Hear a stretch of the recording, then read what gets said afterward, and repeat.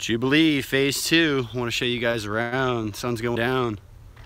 Wait for a couple people to come in here. Live in 5. I guess you guys don't need to see me.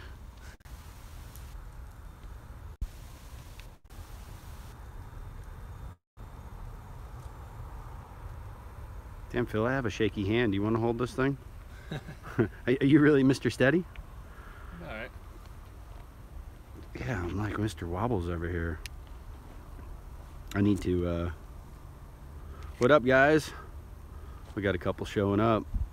Jubilee Phase 2, we're almost out of here. Phil, you ought to hold this thing, bro. I'm definitely shaking. Yeah, oh, there's John. What up, John? My man Phil here is on the phone, so he can read the questions, and maybe we'll do a little Q&A towards the end. We got 5 showing up in under a minute. Oh, look at that, Phil. Clean. We've got some Arbequina olives right over here, and then we have some silver saw palmettos, mealy grass, and then Simpson stoppers kind of staggered in between. So this is kind of the entry point. You know, Jubilee is 12 acres, so we're back for that Phase 2 planting. We originally did a 3-acre install over here on the far side. So I've done a lot of filming here during this whole cleanup installation process, and before we've gotten this edited and up there for y'all to check out, I figured we'd give you a little sneak peek. We're pulling out of here tomorrow about 2 o'clock. So we'll kind of walk you guys around a little bit while we still have some daylight. You can kind of see here behind us as Phil will kind of pan. You know, this is that fingerlink entrance kind of coming in. So everything from here back is 10 acres, and there's a 2-acre parcel up there. So the driveway is kind of hidden from the main road, and it comes in and it starts to open up here to what we just did. So everything over here on this side is the Phase 2 expansion, which was originally just supposed to be a native planting and had transitioned to some edibles, natives, pond plants, really just a mixed variety of species. Definitely been a lot of fun, very intimidating getting through this large pile of mulch that was actually once here. So this whole center island that you guys see just behind these 2 native cabbage palms we just installed was about maybe 1,500 yards, 2,000 yards of mulch. So, you know, to finally get to the bottom of that is an accomplishment in itself for us. You know, it feels good, kind of. You know, we're getting to the point here where we can see the end of the day. We've got some Royal Poincianas in over here. We've got some Gumbo Limbos in over here. We've got an olive at the front. And we'll just kind of walk around a little bit. And Phil, if there's any questions coming in, just read them off to me as you get them.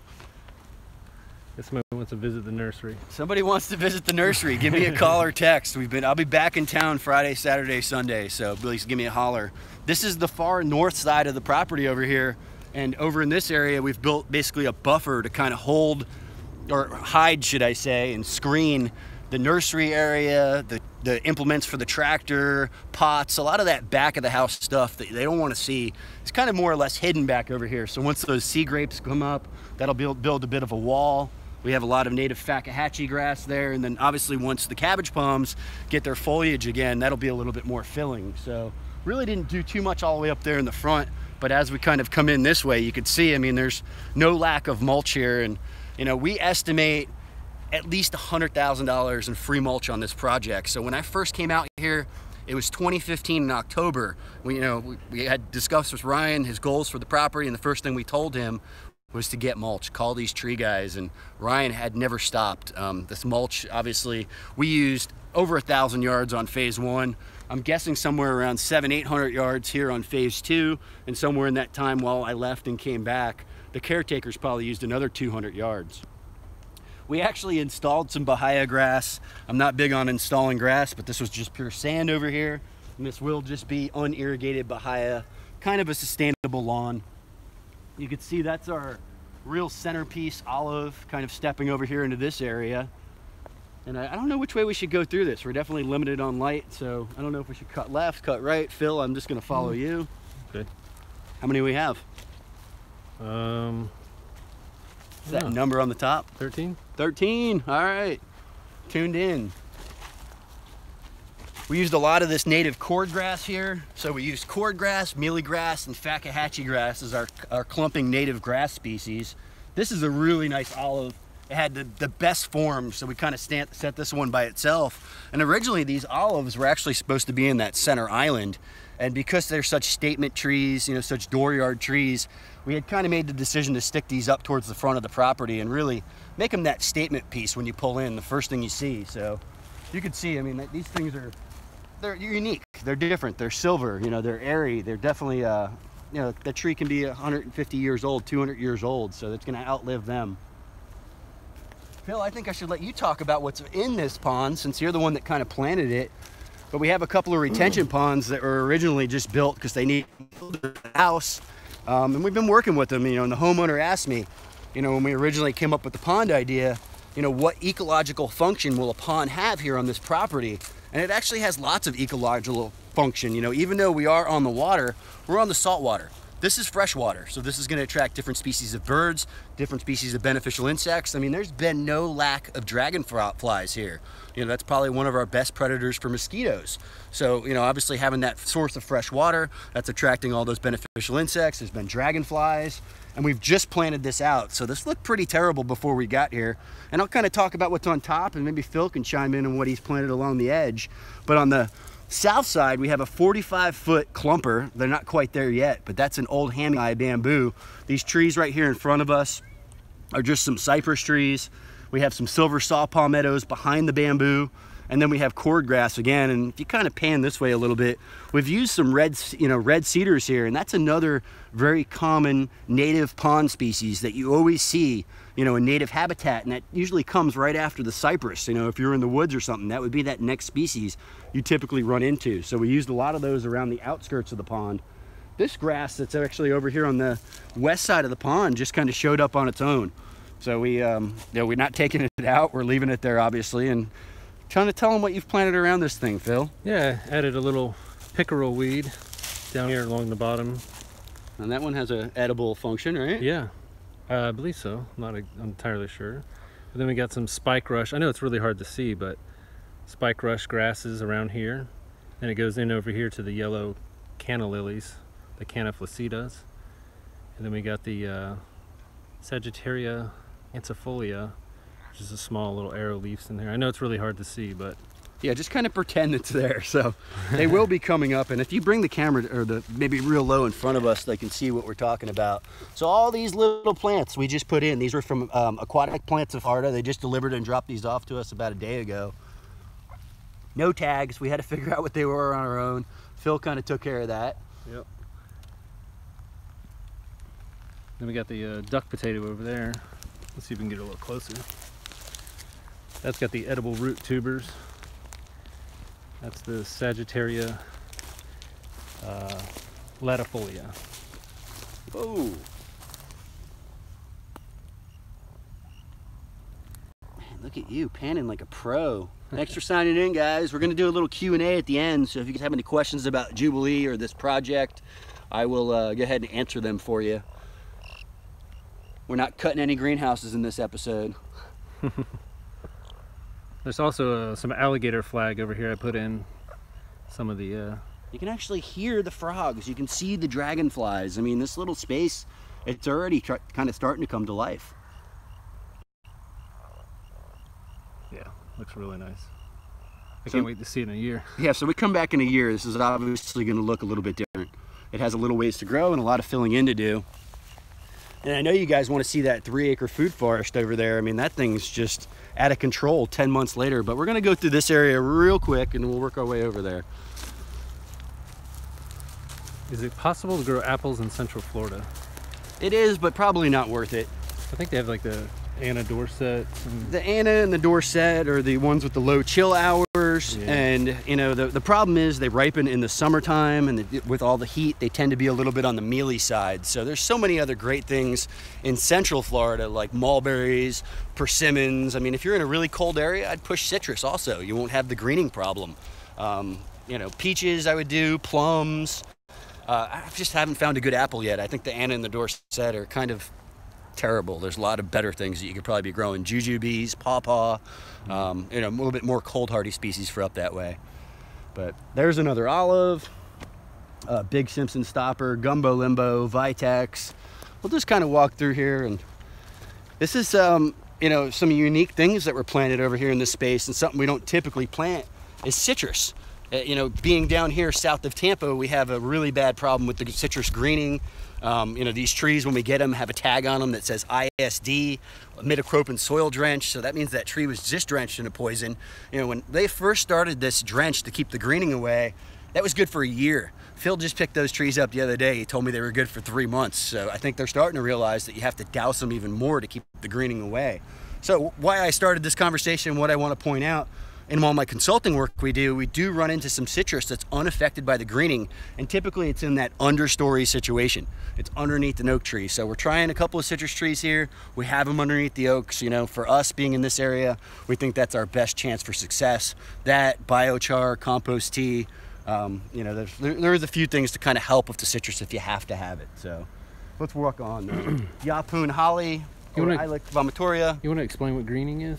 So greening is basically like the AIDS virus. It's a small bug. It's a psyllid that actually affects the nutrient uptake of the plant. And because citrus was grown, you know, as a monoculture throughout the state of Florida for a long time, nature found a way. So that way, you know, was originally canker and now is greening. That I've heard that greening is even starting to show up in California.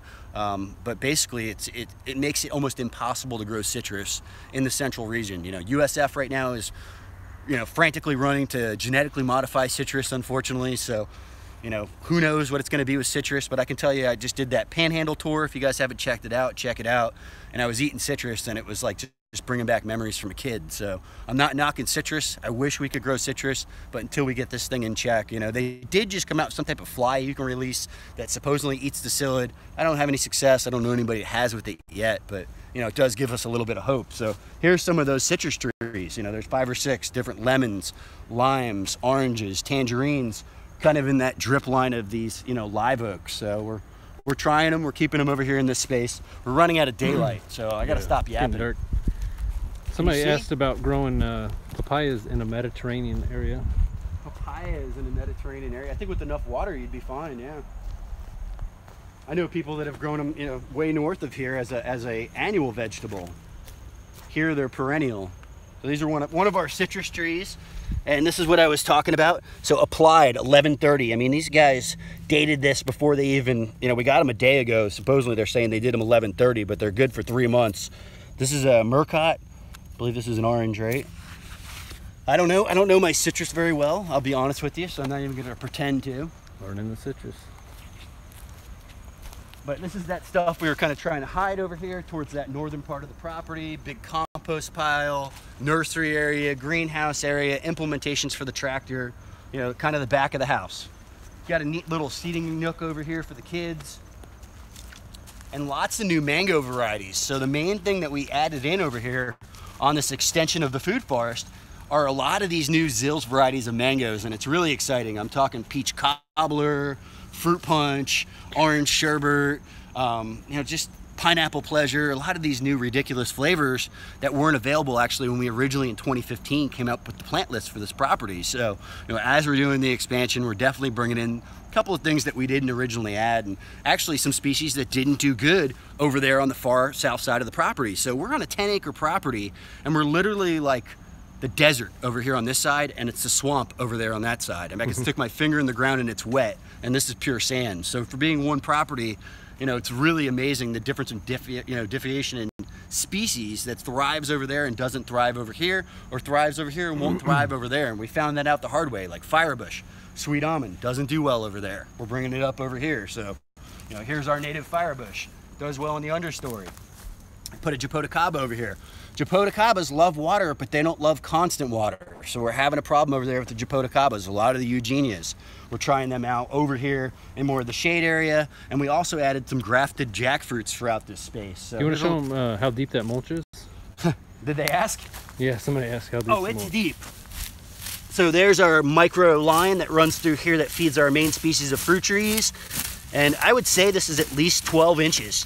So, yeah, you know, we spent... You're 8 inches at least deep, and you're not even to the soil yet. Yeah, so we spent 13 days as of today on this project. Tomorrow will be day 14, and we're out of here.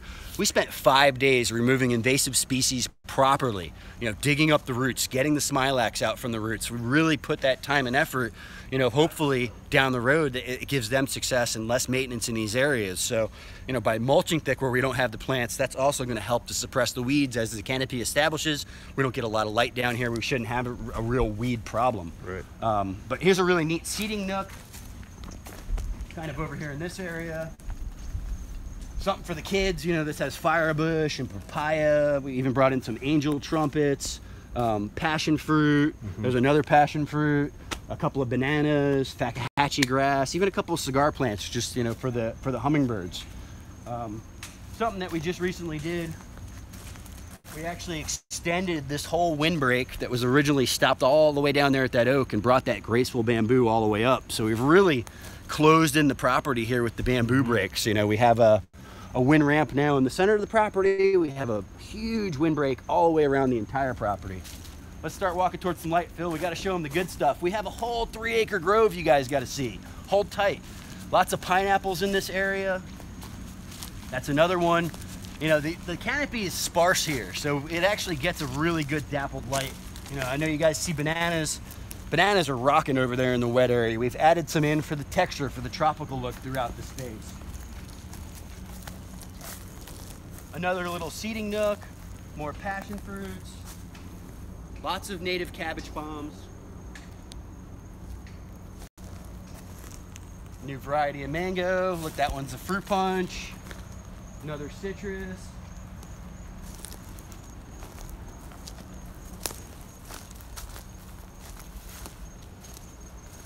Malika, that was another one we didn't get on phase 1. That's a huge, amazing, really delicious mango.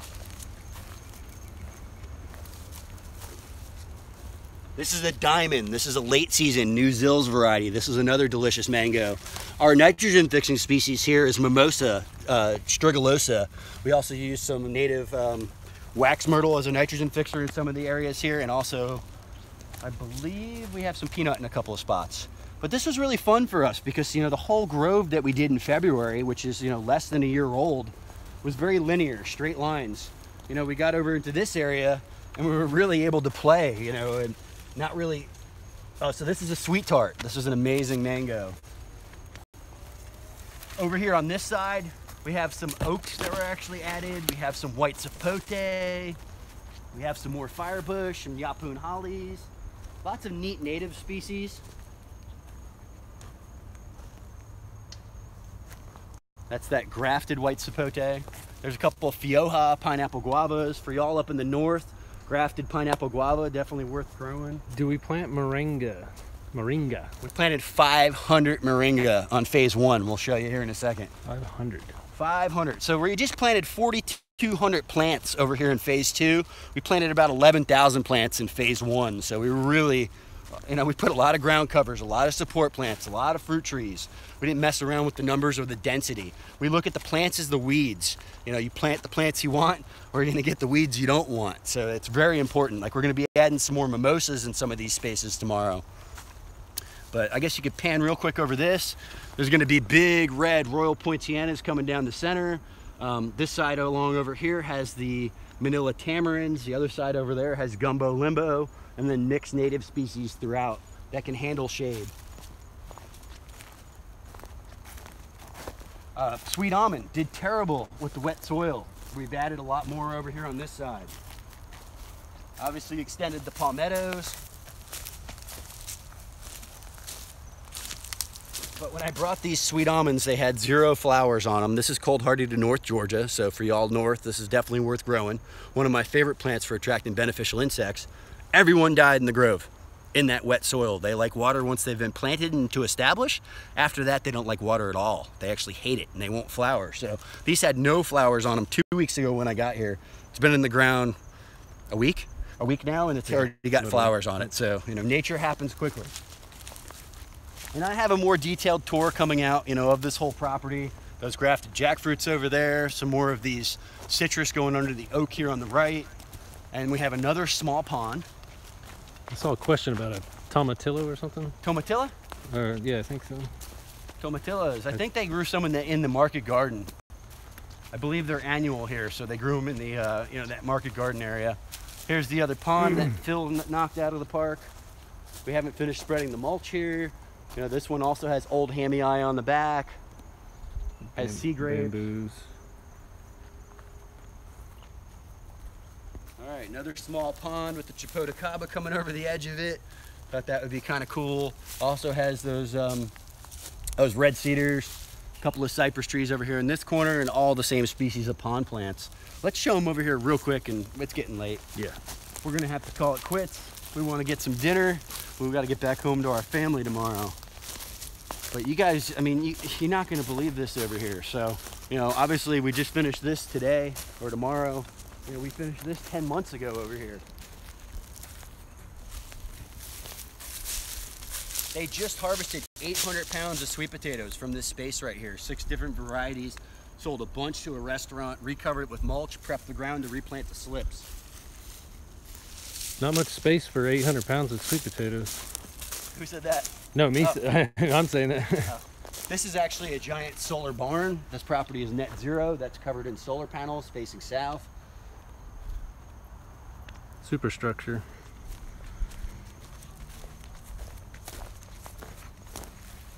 Mexican sunflower for days. Oh my God, I can't even break it off of here. I love it when they flower. They're absolutely amazing. Lots of eucalyptus. This was inspired by Ernst Grausch. Lots of edible leaf hibiscus, rosemary. This row up here, because we're up towards the far north side of the farm, is much drier. This has all figs and avocados. So if you look in here, I mean, I planted this tree less than 10 months ago, and they've been eating figs off of this almost every day. Wow. Cherries off of the cherry. Racks of bananas have already been harvested. There's probably 25 racks of bananas hanging right now. You know, you look throughout this food forest and the diversity, there is no one species. You know, the main fruit trees haven't taken off yet, so a lot of those, you know, mangoes, longans, lychees, those are still very small. You know, they're still in the immature age, but the bananas, the support plants, I mean, they're really starting to thrive. So this is that entire market garden space over here. And that's about a 1/4 acre market garden. I'll get over the hedge here. You can see. And we are running out of light. Can you see, Phil? It's dark, but we can see. Okay. I'll get to a place I can get steady.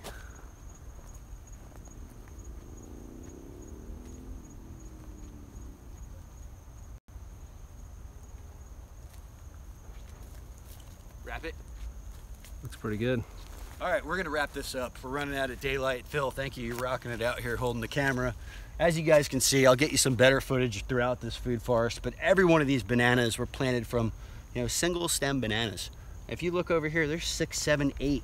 You know, they're digging pups off of these. They've harvested racks of bananas. We're talking less than a year. Very abundant, you know, everything is thriving out here. If the kids come out into the grove, they get lost. You can't even see them from the house because it's gotten so dense. So. We didn't show them the dragon fruit. Somebody asked about that. Oh, okay, let's sneak over there. Come on, there's no fruit on it, but we'll show you where we have them growing. Yeah, definitely dragon fruit. All right, any other last minute questions? We can bang out some Q&A and we're gonna call it. How long's it been, Phil? The timer, 23.